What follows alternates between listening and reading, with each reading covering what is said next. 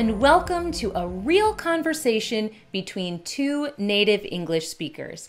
I'm Liz Wade, and this is Adam Navis. Hello, everyone. Sorry, I guess I usually say, hi, Adam, but anyway, this is how this morning is going. We're just going with the flow, which I feel like is a very Spotlight thing to do. Yes. But we are actually here to talk about the Spotlight English program, Why Do People Lie? No, we're not. And I am... See what I just did there? I told a lie. So I told a lie. All around. I told a lie to make a joke. Yes, exactly. So we're going to talk about why people lie. And if you have not checked out that program yet, if you haven't listened to it or read through it, you can find it on our website at spotlightenglish.com. And if you would prefer to go to YouTube, you can go to YouTube. Our channel is Spotlight English. You can find us there and you can listen to the program and read along as a video plays. Or if you prefer podcasts and you just prefer to listen to it, check it out on a podcast wherever you get podcasts. And we would love to have you listen to that program and then come on over here with us in this discussion, this conversation where we talk about what is going on when people lie. And so, Adam. Yes. How often do you lie? Now, be honest. Well, it's very rare that I lie to a high quality lie. I try to be honest. I try to... That is true. I believe you to be a very honest person. Thank you. I know you to be a very honest person. But if we have a wide view of lying, I probably do lie at least a couple times a day. For instance, if you would say to me, hey, how does my hair look today? Let's say we're getting ready for this, and I would say, oh, it would look good. And I wouldn't critically evaluate your hair to the level that, if you were going to a fancy wedding or something like that. So it's not really a lie. Well, I hope you would tell me if my hair looked bad. Well, I would if it looked bad, but I'm trying to think of those things where you don't tell the full truth. So maybe that's a bad example. If someone made a good meal and it was good but not great, I wouldn't be like, no, this is bad. I don't want you to ever make this again. I would appreciate that they had put in the time and the effort to make something for me. Yeah, that's true. I think if you're thinking about maybe little lies you tell during the day, maybe they don't matter or whatever. And we'll talk about this a little bit later in the program, I think. I think if you have kids, sometimes that impacts your lying. And now I'm not saying that I lie to my kids. I think that's exactly what you're saying. No, it's not what I'm saying. But I do know that some parents, I'll say, maybe there's a noisy toy, right? That has batteries in it and it makes a lot of very annoying noise. And we have a nice program about how sometimes noise is too much in your life and you need to get rid of noise. So maybe you took the batteries out of that toy and the kid, wants the noise from the toy and you say, oh, that toy's broken or it ran out of batteries. Right. Now that's a lie, but does it really matter? That's a hard one. I feel like you would be like, yeah, you should never say that. No. But sometimes I reach a limit and I'm like, no, that needs to stop. Okay. So I will agree that with children, I think when there's power dynamics at play, that's interesting because, I've also had people in my life, relatives, as they get very old, have kind of lost their ability to understand where they are in the world.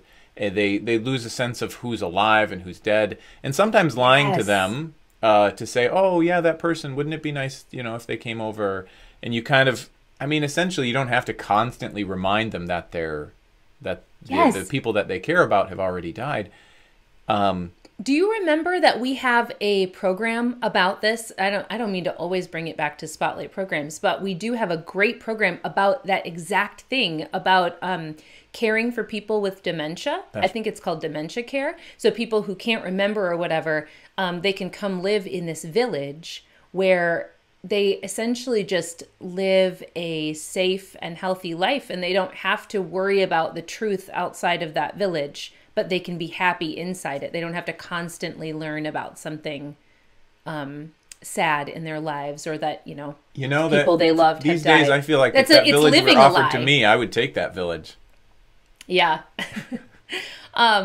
Well, okay, so yes, I think a lot of people do lie in their lives, at least in a little bit. So what makes that something that we do or not do? Like, what are those sort of things? And that is what this program is really about. I love that it starts with an example from a study. So somebody actually did a study where they dropped wallets. So something that people keep their money in, maybe like a picture of their kids or their family or their loved one.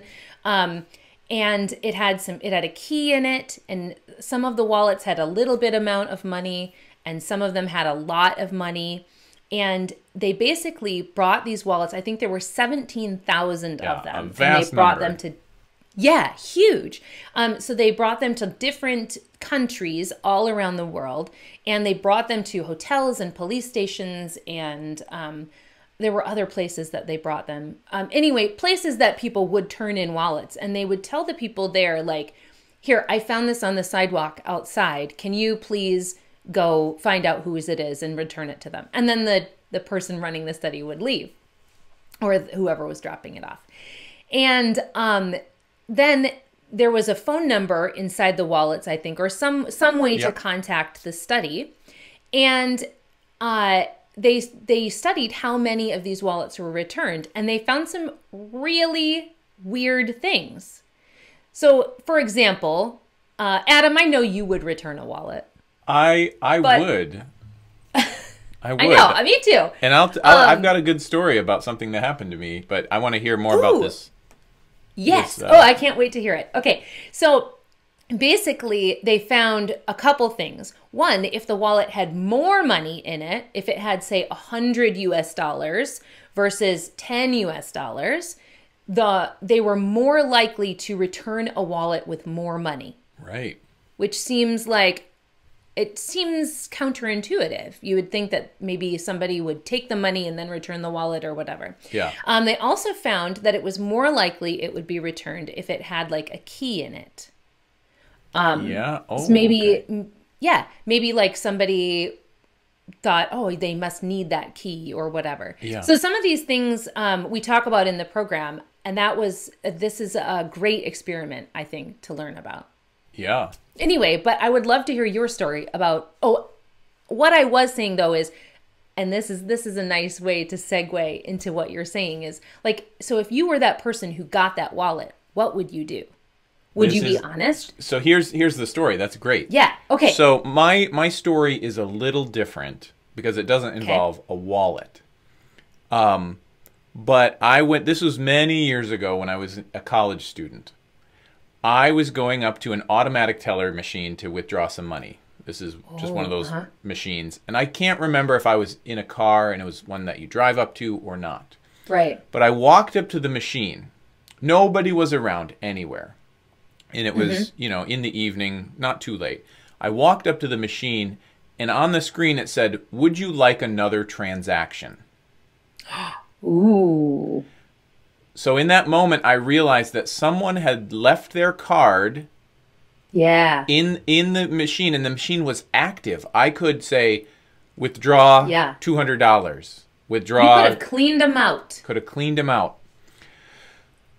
So in the comments below, I want everybody to put what you think I did before you stop this video. Type what you think I did. Yeah, type it in. And then come back and press play, and now I'll tell you. So what I did was I pressed no. I pressed get the card back. So I took the card. So now I have someone's bank card. Yeah. And I will be honest. It did occur to me that there is, at those little places, they do have cameras, so they would see my face. So even if I took money out, I would get caught. That's true. That's true. So that gets back into why people lie, or maybe, you know, if they think they're going to get caught. So I knew I would get caught. So, I mean, I would like to have, you know, be a good person, but also I knew I didn't want to get. So I found the card, and I was able to find a name of somebody who lived nearby through, I don't remember how I found this, but. You didn't recognize this person. I didn't know this person. It was just, you know, any old name. But I went there and I called. I found a phone number. They're like, "Oh yeah, could you drop it off?" And I thought, "Could I drop it off?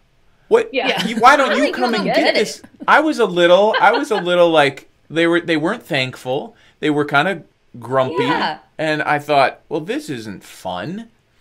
So yeah, I wonder if that influences it as well. Like maybe that experience would influence. Yeah. If you found that again. I thought I'd get a little reward, you know, because I was like, I could have taken all your money. But so the end of the story is, though, I got to this house, and it wasn't easy. I didn't have a car at the time, so it took a little. So you did drop it off. I did. I knocked on the door. Wow. And he said, "Come in."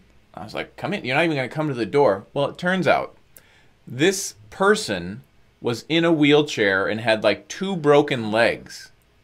Oh my goodness. So I felt really bad, and I think was on some pain medication, had some leg surgery. So here's another element to whether people lie. And now I know this was stealing a little bit, like we're getting into stealing. Right. But who are you lying to? Who are you stealing from? Because once I saw that, my whole story I was telling myself changed. And I thought, oh, if they had been some like, you know, I'm a millionaire, and I would have been like, oh, he could have, you know, given me a, you know, $20 reward or something, you know, been like that. But I was like, oh, you know, it made me feel good that I hadn't, you know, stolen or lied or done anything like that. Yeah, that's interesting. Yeah, there's an example in the program as well of like, you know, your stereotypes influence whether you will be honest or not. So if you think that all people are, the example in the program is, you know, if you think all people from a country are not honest, you maybe won't be honest toward those people. So, but, you know, if you have stereotypes about anybody, you know, maybe you would have a stereotype about millionaires. And right. And is it better to lie to a millionaire than to, you know, somebody who's not rich? Well, with money. Yeah. Or like to not lie at all.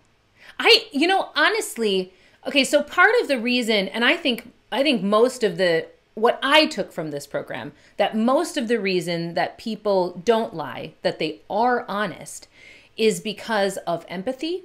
And they put themselves in the position of that person who lost that wallet or lost that ATM card or, you know, who they're about to take advantage of. And they put themselves in the position of that person, and they feel like, what would I feel like if someone was dishonest to me? Yeah. Which also means that if they feel people are dishonest to them, they might be more likely to be dishonest.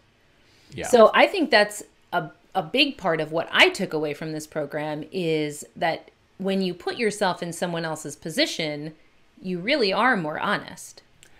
Yeah, I think not only are you more honest, but you are all good things. You're more patient.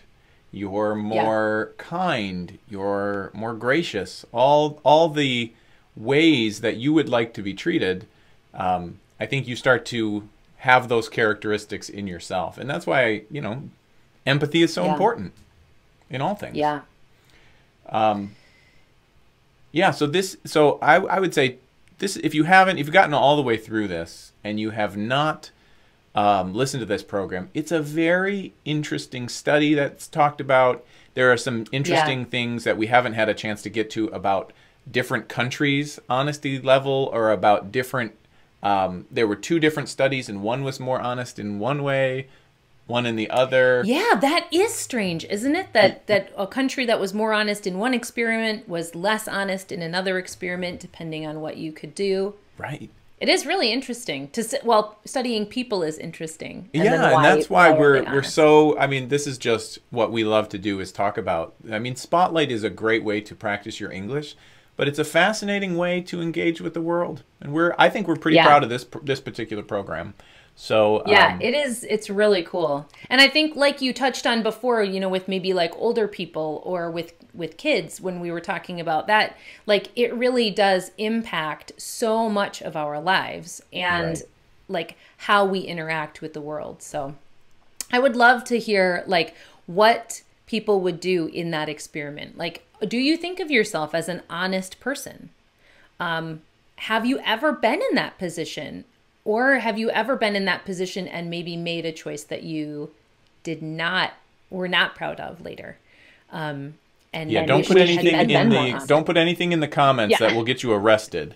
We don't want confessions. Please don't. But we do have some great concrete ideas for at the end of the program for if you want to be more honest. Though there are some ways that you can stop lying in your life or be more honest going forward. And so we really hope that you check this program out. And while you're doing that, if you're on YouTube, if you could give this program a little like, either on the original program or on this program, that would be really helpful to us. I'll be real honest. It will be really helpful. And so you can also subscribe so that you never miss any Spotlight English content. And we hope that you check out this program, the advanced version, and even the no music version. Any of those versions that are good for you on our website, on our podcast, on YouTube, Instagram, or Twitter, and anywhere else that you get your podcasts. So, let us know what you think of this program. And visit our website at spotlightenglish.com. You can sign up for scripts by email to always be sure you get our scripts every week. It's a no excuses English practice for you every week that we help you out with. And become a YouTube member. Those are all of the ways that you can help support Spotlight, but also grow in your English learning and practicing. And so until next time, be honest. Come back. Yes. And until next time, listen, watch, practice, and learn. Spotlight out.